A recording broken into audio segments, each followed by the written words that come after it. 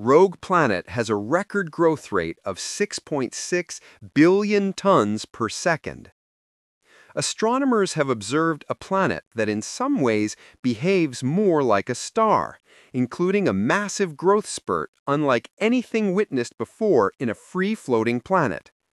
The rogue planet, which does not orbit any star, is called CHA 1107-7626 and is outside of our solar system 620 light-years from Earth in the Chamaeleon constellation. A single light-year, or the distance light travels in 1 year, is equal to 9.46 trillion kilometers. The planet has a mass 5 to 10 times that of Jupiter, the largest planet in our solar system, and it's getting bigger every second, according to new research published in the Astrophysical Journal Letters.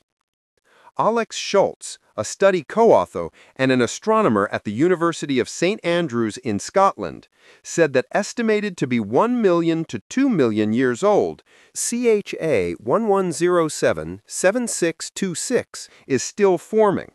It may sound old, but astronomically speaking, the planet is in its infancy. By contrast, the planets in our solar system are about 4.5 billion years old. CHA 1107-7626 is surrounded by a disk of gas and dust, which constantly falls onto the planet and accumulates during a process that astronomers call accretion. But the rate at which the young planet is growing varies.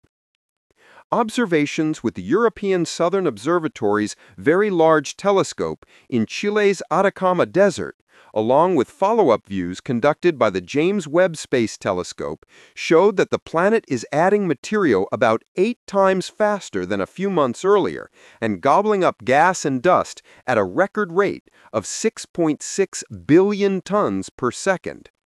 The unusual burst of activity is the strongest growth rate ever recorded for a planet of any kind. We've caught this newborn rogue planet in the act of gobbling up stuff at a furious pace. Monitoring its behavior over the past few months with 2 of the most powerful telescopes on the ground and in space, we have captured a rare glimpse into the baby phase of isolated objects not much heftier than Jupiter. Their infancy appears to be much more tumultuous than we had realized. An unprecedented burst of growth. Astronomers first discovered CHA 1107-7626 in 2008, and since then they have observed it with different telescopes to learn more about how the infant planet evolves, as well as to study its surroundings. The research team observed the planet with Webb in 2024, making a clear detection of the surrounding disk.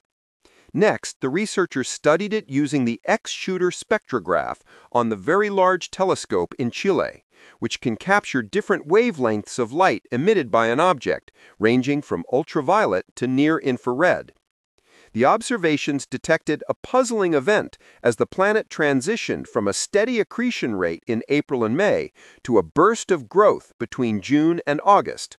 Follow-up observations made using the Webb telescope also showed that the chemistry of the disk had changed. Water vapor, present during the growth spurt, wasn't in the disk before.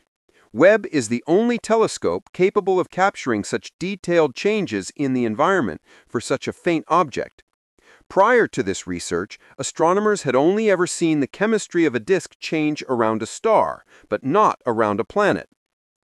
Comparing observations from before and during the event showed that magnetic activity seems to be the main driver behind how much gas and dust is falling on the planet, a phenomenon typically associated with stars as they grow. But the new observations suggest that objects with much less mass than stars, the rogue world is less than 1% the mass of our Sun, can have strong magnetic fields capable of driving the growth of the object, according to the study authors. A planet that acts like a star. The origin of rogue planets remains murky. It's possible they are planets that are kicked out of orbit around stars due to the gravitational influence of other objects, or perhaps they are the lowest mass objects that happen to form like stars. For CHA 1107-7626, astronomers said they think it's the latter. This object most likely formed in a way similar to stars, from the collapse and fragmentation of a molecular cloud. A molecular cloud is a massive, cold cloud of gas and dust that can stretch for hundreds of light years, according to NASA. We're struck by quite how much the infancy of free-floating planetary mass objects resembles that of stars like the Sun. The new findings underscore that similarity and imply that some objects comparable to giant planets form the way stars do, from contracting clouds of gas and dust accompanied by disks of their own, and that go through growth episodes just like newborn stars. When comparing the new data with archival information, the team noted that the planet also experienced a high growth rate event observed in 2016, hinting at the idea that it may undergo recurring growth spurts. Now the team wants to investigate how long the bursts last and how often they occur. From that, we can find out how much they really contribute to the growth, or what is triggering strong accretion bursts. The fact that we see accretion bursts across such a wide range of objects must be telling us something. We're not quite sure yet what it is. The study also marks an important new step in understanding the accretion process of rogue planets.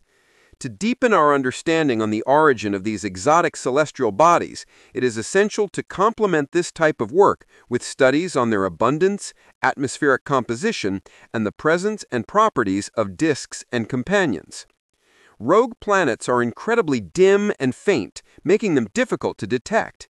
But new telescopes, such as the Vera C. Rubin Observatory, the upcoming Extremely Large Telescope, or ELT, in Chile, and the Nancy Grace Roman Space Telescope, slated to launch in 2027, could change the way astronomers study these wandering worlds and just how star-like they are. The ELT will be powerful enough to not only study these faint, free-floating planet mass objects in much more detail, but for example, it will also be possible to look for close companions that might be responsible for triggering such bursts. Rubin will catch these rare outbursts across the whole population of known young planet mass objects, giving us for the first time a statistical picture of how often they happen and how long they last.